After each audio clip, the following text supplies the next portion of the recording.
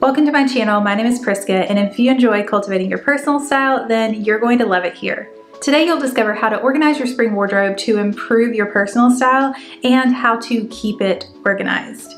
Now, honestly, this is how my closet looks 99% of the time.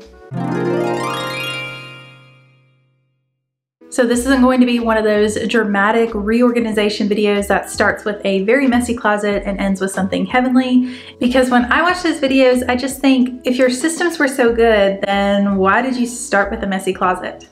But in this online world, it can seem fake that someone would be this tidy. So let me be clear, I am not fake. I'm a bit neurotic. I'm kidding. I'm not, but anyway, I do have excellent systems to share with you that will help you stay organized. So if you're tired of dealing with clutter and chaos every time you open your closet doors, then this video is for you. I'll start with my hanging clothes, shoes, and accessories, and I'll even show you the wardrobe tools that I use that help me to stay organized, including binder clips. If you're curious, stay tuned. Now, the first thing I want to do is to really zoom into the hanging clothes, because this to me is the most exciting part. This is the thing that makes the most impact when I walk into my closet in the mornings to get dressed. It makes me feel so special, and I think if you could start your morning with little things that make you feel special, you're golden for the rest of the day. Now, I organize my wardrobe by color. It is not the right decision for everybody. In fact, when I used to work a corporate job, I would have my Monday through Friday workday outfits, my weekend clothes, beach wear, Sunday morning outfits, evening outfits. I had so many sub wardrobes within my one wardrobe that I organized by activity, and that just helped me to not filter through beach wear or weekend wear when I was trying to get ready on a work day. But now that I work from home and I have a very homogeneous lifestyle, I can wear whatever I want, whenever I want. I just organize everything by color, because typically in the mornings I have a color mood. Like today I was feeling a little bit rosy. Some days I want to feel more dramatic, so I'm going to go for maybe a cobalt blue or a fuchsia. That's why I like to organize by color. On top of that, I tend to wear more tonal outfits, either a top and bottom that's similar in color or a dress that's obviously all one color. So this is the right decision for this stage in my life. So before you copy my system or anyone else's, really think through, does this serve your lifestyle? And if you're not sure, just take some of these tips, play around with it and see if it serves you. And if not, then tailor it to your needs. So I'm going to start with my pink clothing. This is my favorite category of clothing. If you're a subscriber, this is old news. Things are sort of color organized. I'm not so neurotic that I need things to be exactly in the right order. I just kind of group it by basic colors. So starting with some of my pink clothing. This is one of my spring dresses, and I have a lot of spaghetti strap and tank top dresses and tops. And I cannot recommend velvet hangers enough. There's a reason why the internet loves them. They just keep things on the hanger. I'm never having to pick my clothes up off the floor because they dropped off of those shiny plastic hangers. And these in particular have a little notch for these little straps, which is very helpful. Thank you to the woman who designed this. You're brilliant. Okay, ruche tops. I wear a lot of ruche tops and dresses. There's such an easy way to cinch the bodice without that tight constrictive feeling of just like a really tight tailored top. And if you're not sure what ruching is, here it is. It's the way that it's sewn. So you're actually taking a lot of fabric, which allows for stretch, and cinching it in. But this is what happens. When you wear this, it's nice and fitted, and when you breathe, it stretches with you. So that's great. I like this way more than a very tight top because I like to breathe and stuff. Speaking of ruching, the reason I use binder clips is a lot of times for ruche tops and dresses that are a little bit more heavy. This is a dress that I bought last spring, and it's linen, it's lined, and it's ruched. So it's a little bit heavy, and because of that, I started noticing that when I wore this dress, it was getting like lower and lower on the bust line because the sleeves were getting stretched out from the hanging. So I just took this little binder clip and put it on the ruched part of the dress. Am I gonna be able to do this? Yeah, we'll do this. and it takes the weight off of the shoulders, which have stretch in them, and once you ruin stretch, it's ruined. So you really want to be cautious about stretch pieces, that you're not hanging them in a way that's going to damage them. And just like that, it stays hung up, and this is how I keep this piece intact. The other way that I use binder clips is for this type of wrap top, which if I took this little binder clip off, it would kind of just fall apart because the wrap needs to kind of sit at the waist, and there's no waist on a hanger, obviously. So I just take a binder clip and pin it the way that it's supposed to lay on my body. And it helps the garment just hold its integrity while it's in the closet. So this is going to help you not only stay organized, but keep your pieces in better condition for longer.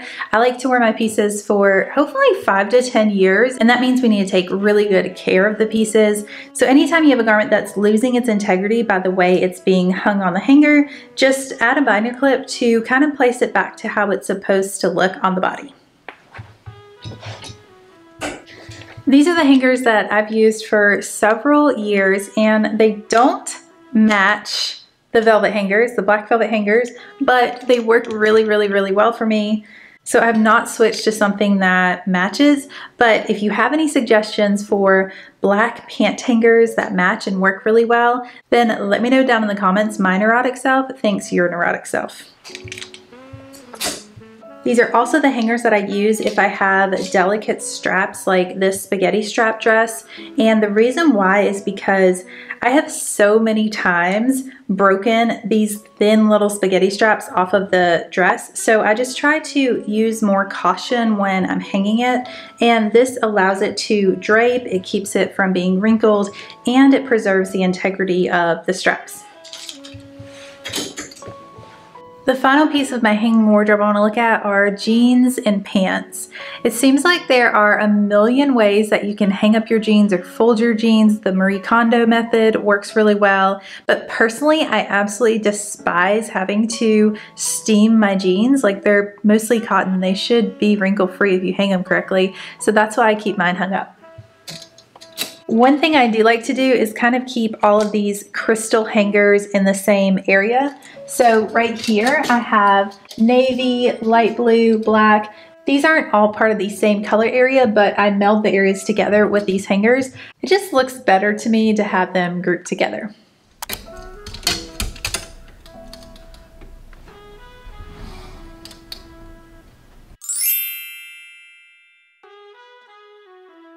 That's all of my hanging clothing, and one thing to note is that if it's harder for you to keep up with hanging clothing and to keep it organized, then just take some of those pieces and put it in your drawers. Whatever system and tips that you implement, make sure that it works really well for the way that you operate, and that'll help you to stay organized.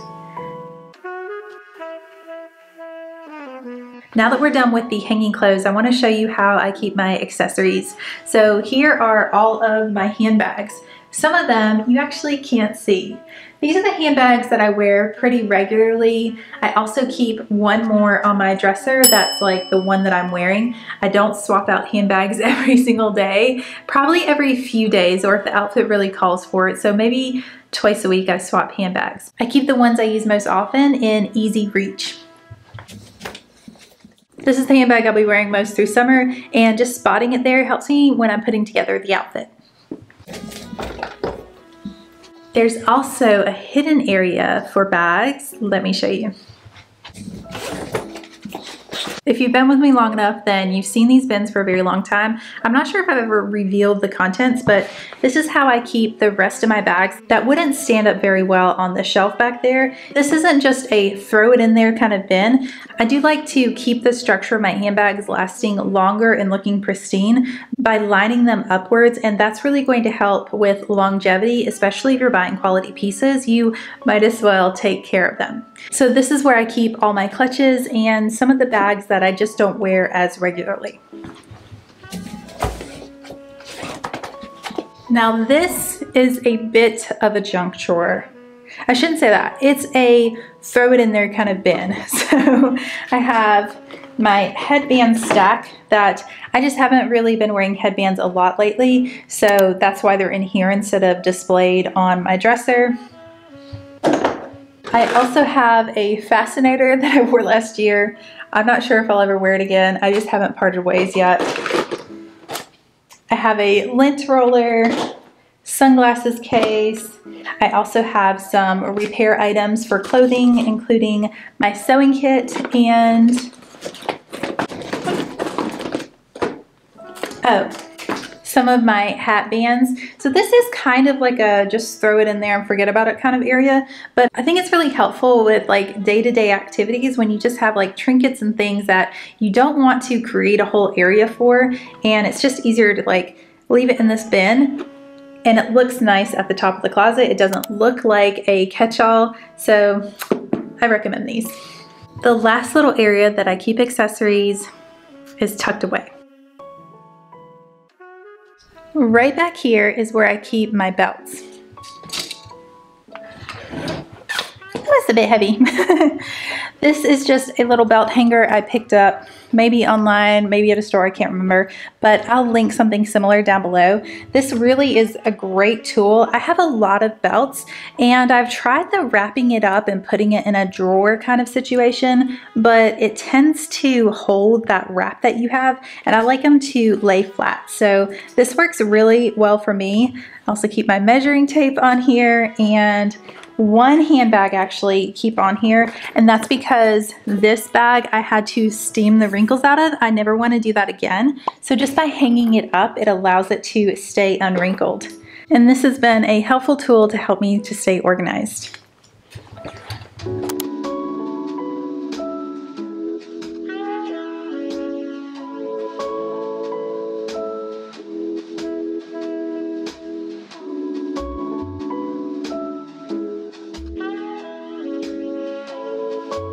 Shoes are another area of my closet that are very simple. All I do is keep mine at the base of the closet and it looks really cute. It goes with my color scheme with my clothes, and bonus, it helps me not to have too many shoes. Whenever the width of my closet starts to not fit all my shoes, I know I probably have more shoes than I'm actually wearing and it's time to declutter. So while I've used shoe racks and even a shoe case at a couple of different points in my life when I was shopping way too much, this simple system works well for how I want to stay organized and clutter-free now. I know a lot of people say they're a big fan of my hat wall. I kind of just created this on a whim. I thought the arch looked good and added a little bit more roundness to all of these square hard shapes with my dresser. But I have a very complex system when it comes to how I've hung these hats, so here it goes.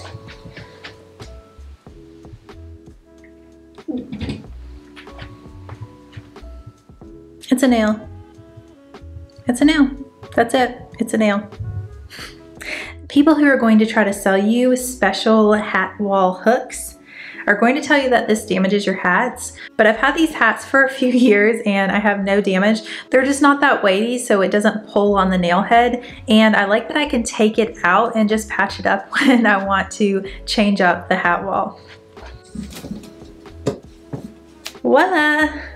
Moving on to some more accessories. This is how I store all of my jewelry. Let me pull you closer. Storing jewelry and accessories is again something that's kind of specific to how you use your pieces. It's going to take some inspiration from other people and some finagling to find the system that works best for you. And as your lifestyle changes, that's going to change as well. Now I'm trying to get more into wearing bolder accessories, so I like having mine all displayed here, so it's a visual cue to incorporate that into my outfits. This is how I've stored my statement jewelry. I really like this ballet tray. I think I get it off of Amazon, so I'll link it down below. This helps me to stay organized. Like, you can see that the pieces are individually sorted, and I do have it sorted by color category, of course. So that's how I keep my statement jewelry. And then of course I have my statement earrings. These are all my dangly earrings that wouldn't fit in my fine jewelry case. This was a gift on my 13th birthday, which means that I have had this for 21 years. I don't think I have anything in my life that's as old as this. So this has been really special to me. It's definitely seen a lot of renditions of what I consider cute jewelry, but it has my name engraved on it. It's been a very special piece. This is from Things Remembered at the mall, and it's wood. It's beautiful. I polish it every once in a while. It has this lovely mirror, and oh, and this is how I keep my finer jewelry. And the bottom just kind of tends to be a catch-all area as well. So I've got a tag in here from something I recently took the tag off of, but I want to remember the wash instructions. I have Fearless tape to keep tank tops in place. I've got some I've got some extra binder clips. I've got some jewelry that I don't really wear that often, but it is fine. So this is just kind of a catch-all area as well. It works well for my system. Lastly, I have my sunglasses. Now, I live in Florida and I am out and about running errands during the middle of the day, so I'm wearing sunglasses most days. That's why I like to keep mine displayed here. These are also not the most expensive sunglasses. If you have several $100 sunglasses, then you'll probably want to store them in a container so they don't get scratched or anything. But this is just a jewelry organizer that I got from Hobby Lobby, and it's been really helpful. I've had several renditions. I've put necklaces on here, and the sunglasses just like, they fit there really well. It keeps them visually in my mind, so I'm remembering as I'm getting dressed, pick up a pair of sunglasses. You're going to need it when you go outside. This may not be the organization tool for everybody, but it's been very useful for me for the last couple of years. I would recommend it if you are interested in it.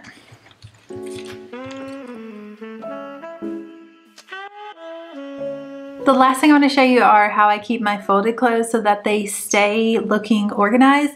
My secret is using drawer divider tools.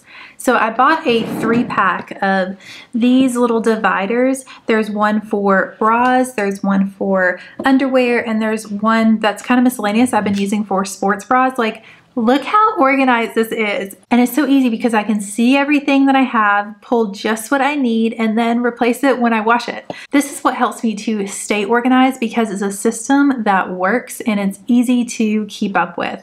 So this is my workout drawer area. I have my sports bras, I have my hats, and then I have my workout tops. And these workout tops I just fold in half, and it helps them to not be so wrinkled when I go to wear them. Next, I have my leggings, and this is where I do follow the KonMari method. It's just folding them up and then stacking them vertically so you can see each of the different pieces and patterns that you have. And even though this does leave wrinkles, because they're all stretchy leggings, they don't show any wrinkles once you put them on, so it works out really well for me. And it's a system that's very easy to maintain.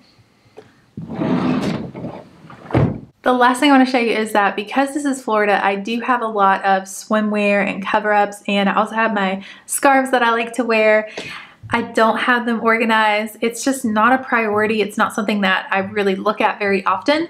So I just keep everything down here. It's just kind of stuffed in here. And I think that's one of the keys to being organized is know your priorities. If you have to keep everything tidy and pristine, then it's either not going to be a livable space or it's not going to be a system that works for your real life. So know the areas that you need to keep tidy and then leave a little bit of wiggle room. I would say like 10% untidy, and that's okay.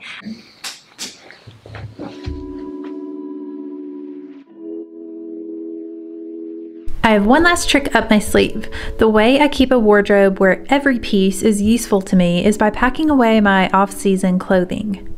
I just swapped my fall and winter clothing for my spring-summer clothing, and here is how I pack it. I use these space-saving bags that you're supposed to vacuum seal, but I have my own way. It's a very graceful wrestling move, but look how tiny this bag gets. Then I take all of my sealed bags and pack them in a suitcase. You can also store these under your bed so they're out of sight and out of mind until you need them again. Try this out if you want heavenly vibes when you open your closet door. No matter which tips and tricks you take into your own closet, remember that any system is only going to work as well as you maintain it. So closet organization isn't a one-time process on a Saturday, it's an ongoing process. The way I maintain my closet is by putting everything away after I get dressed. If I've tried on a bunch of different options, just making sure it's back in the closet where it's supposed to be. And that also is just really pleasing when you come home, you're getting undressed, to just see that everything is organized. It feels peaceful and calm, and that's just a really welcoming feeling when you get home. I hope you'll use these tips to create a system that works for you, something that makes you feel really excited to enter your closet and get dressed in the mornings. If you found these tips helpful, then I recommend subscribing to my channel and I will help you to improve your personal style. If you need some more organization inspiration, then I will link that playlist here for you. I'll see you next week with a brand new video. Until then, take care.